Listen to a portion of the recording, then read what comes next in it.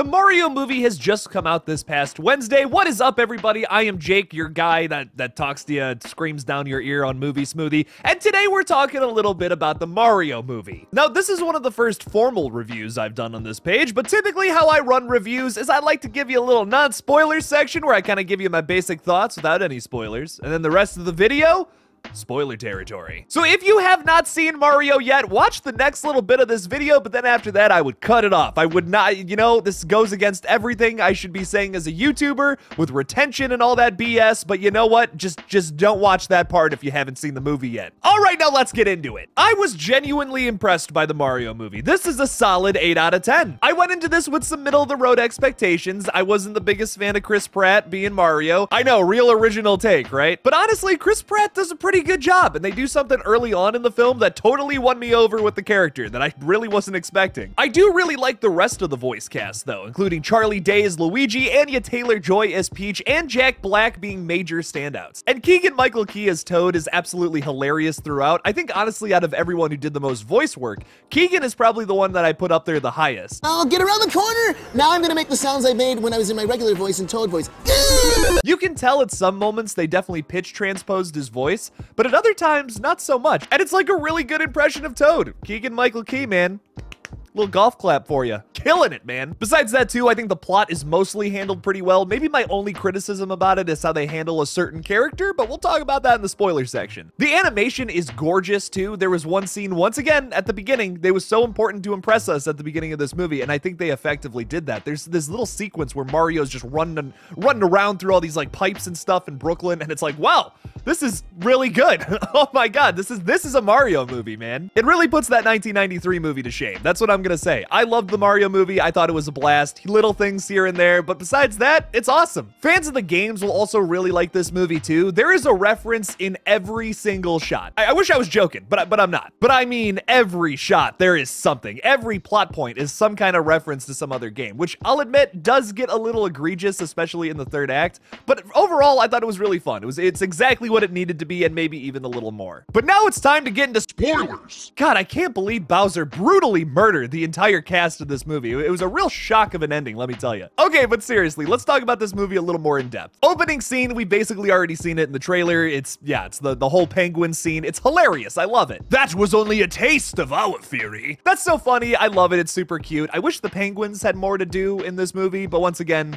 they're a tiny reference to a tiny part of the game. So yes, they did have an appropriate amount of screen time, but like at the same time, man, I would have loved to have seen more of them. Like they're kind of in the dungeon or whatever later on, but it's like they don't really do anything. You know, the ice power that Peach gets, I don't know. I mean, you could have worked something out there to where they could have been the ones to deliver that to her instead of Toad magically having it in his pocket. I'm just saying, man. Listen, I know it's a kid's movie, but I'm just saying there's cool little things they could have set up here. I love how they introduce Mario and Luigi. It makes sense. It's perfect. If you would have had a whole movie of them going wahoo the whole time, it would have gotten kind of annoying. And they addressed that right at the beginning. Like, that was the best way to do that. Hats off to the Illumination team, everyone who wrote this movie, writer, director, all the creatives behind this. Just 10 out of 10. Love the way they introduced these characters. It's funny and meta, too. It's these nice little unexpected flavors that I just wasn't expecting from a Mario movie. I love when a movie immediately impresses you, too, because, like, whatever they do next, it's like, okay, I'm already in. I'm in it. I believe this movie. I'm on this movie's side. And I wasn't on this movie's side walking into the theater. And the rest of the movie didn't disappoint. Like, I do have little tiny criticisms here and there, but it's nothing that takes away from the big scope of it. One thing I'll praise about the film is I love the way that they handled the Peach character. They didn't just do the damsel in distress thing because that would have sucked. Typically, when you have a plot line like this, you just have your female love interest character do nothing the whole movie.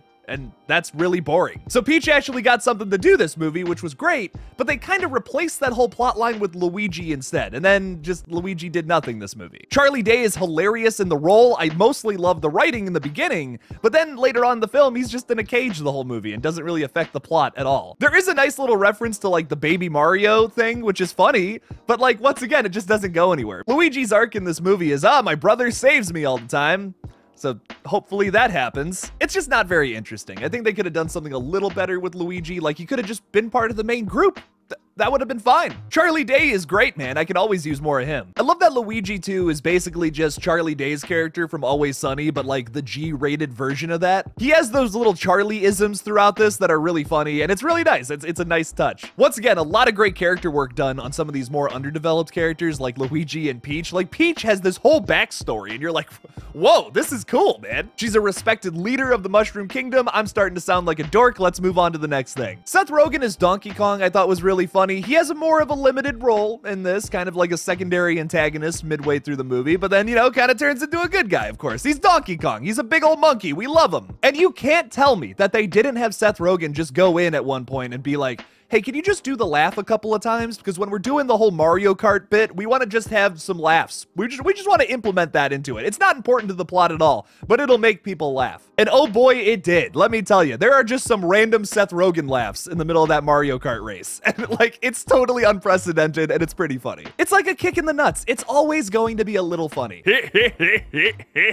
But like, the man who steals the show here is absolutely Jack Black. So funny. And once again, builds on top of what Bowser already is. Canonically now, Bowser is a metalhead, which I really like. And there's also this whole little like song bit that he does, which is really funny. Peaches, peaches, peaches, peaches, peaches. And once again, you can't really convince me that's not just Jack Black ad-libbing. Like, it totally is. He's totally just went to the booth and was like, peaches, peaches, I wanna marry you. This is the plot of the movie. And that's hilarious, man. That's what Jack Black does best. Chris Pratt as Mario also isn't like that bad.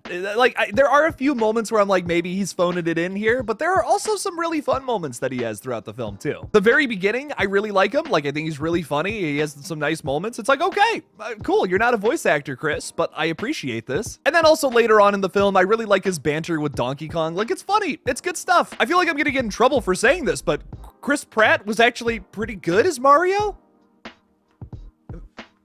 Am I gonna get in trouble? I feel like I'm gonna get like crucified by the internet. People are just gonna start murdering me in my house if I say that too loud. The whole Cat Mario meow line was a little weird, and also the same joke from the Sonic movie from a couple of years ago. But at the same time, I guess it's practice for him being Garfield whenever the heck that movie comes out. And lastly, I do want to talk about some of the references, which there are a lot, and a lot of them are great. Like, you know, Luigi runs into Luigi's mansion at one point where he then gets captured by Shy Guys. It's like, okay, that's really cool. That's a nice little reference, nice little plot point. Cool.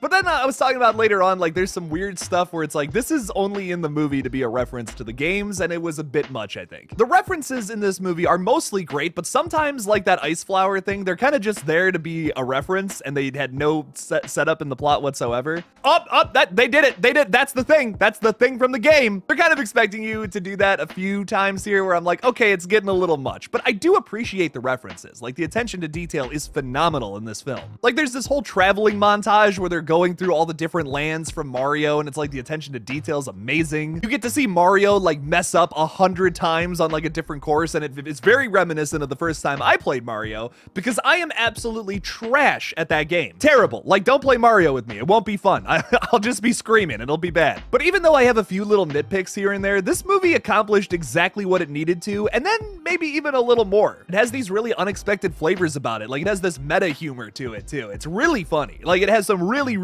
funny moments for a kid's movie. Maybe this is cringe, but I love Illumination. I think they're a really good company. I think they put out some pretty dang good movies, and this is another one of them. Mario movie gets like an 8 out of 10 for me. I really liked it. Little things here and there, but overall, really fun film. Mario fans will love this one. So go see it this weekend with your friends, family, kids, whatever. You guys will have a great time. Thank you all so much for watching my Mario movie review. Don't forget to like this video and subscribe for more movie reviews and such in the future. Check out my main page, KillJoy Jake, where I talk exclusively about horror movies. That kind of explains all the stuff back here. Don't forget to support me on Patreon if you want to see this channel grow, and I'll see you in the next one, Space Cowboy.